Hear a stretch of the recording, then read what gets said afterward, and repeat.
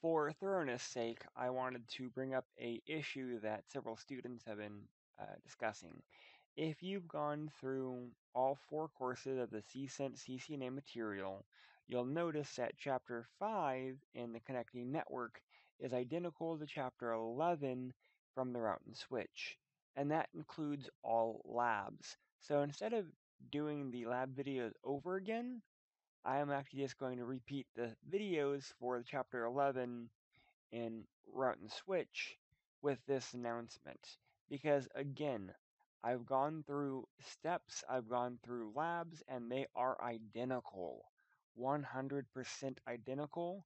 Chapter 5 NAT in connecting networks, and Chapter 11 NAT in routing and switching essentials. So again, all the videos for those belong here as well.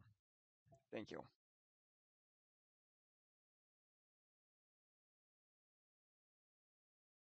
Implementing static and dynamic NAT. So first thing we need to do is let's go ahead and hop on R2. Let's get to our global mode, our global configuration. Enable config T. So first thing we want to do is create a named ACL. We want to call it R2 NAT. So IP access list. It will be a standard one, R2 NAT.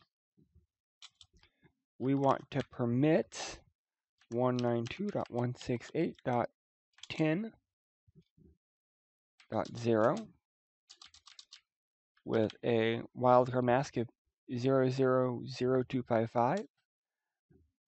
We want the same thing for 20 and the same thing for 30. All right, so we've done those 3 steps, and now we're on step 2.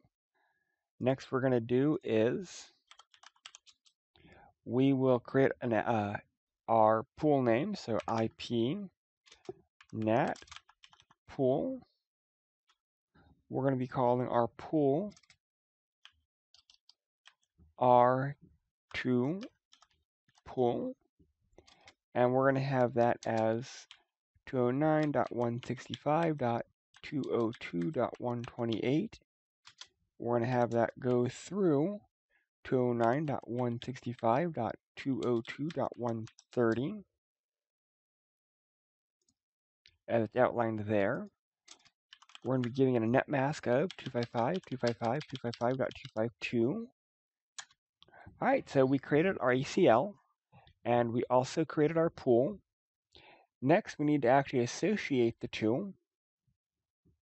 So we're going to do IP NAT.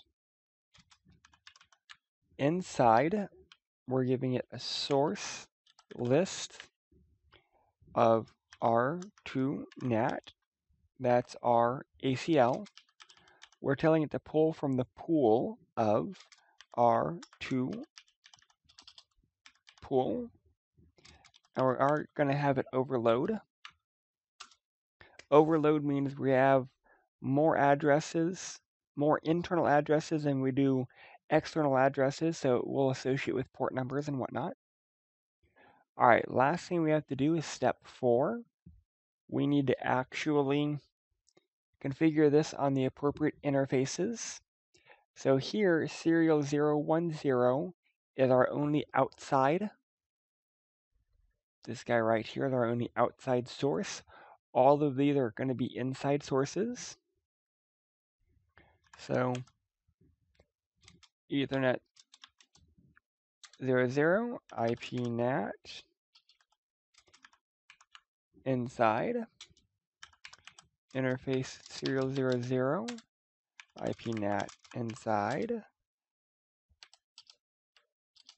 serial 0001, IP NAT, inside. Last one will be interface serial 0/1/0, IP NAT, outside. We mark this one inside, inside, inside.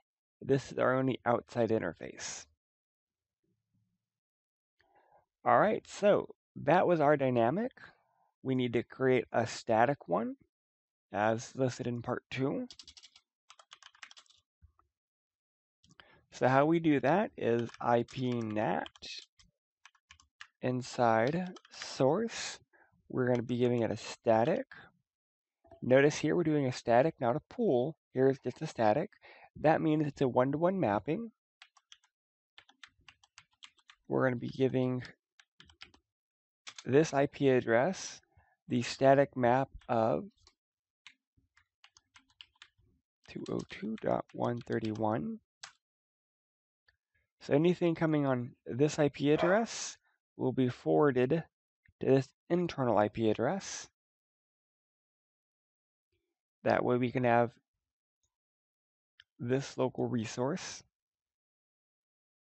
as outlined right here. All right, so here we're showing 131. Sorry, here we're showing 130. Our instructor guide says 131. But you'll also notice our pool ends at 130. So normally you don't want to map this one to a pool and to a static address. So if we wanted to do this one, realistically, we probably should have 128, 129, 130. That gives us 3 addresses. 131 is our next 4th address, which that should be fine. So let's go and verify. So from PC1,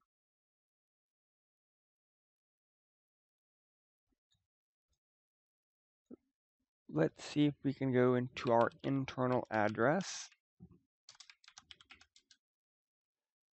Yes, we can. PC3.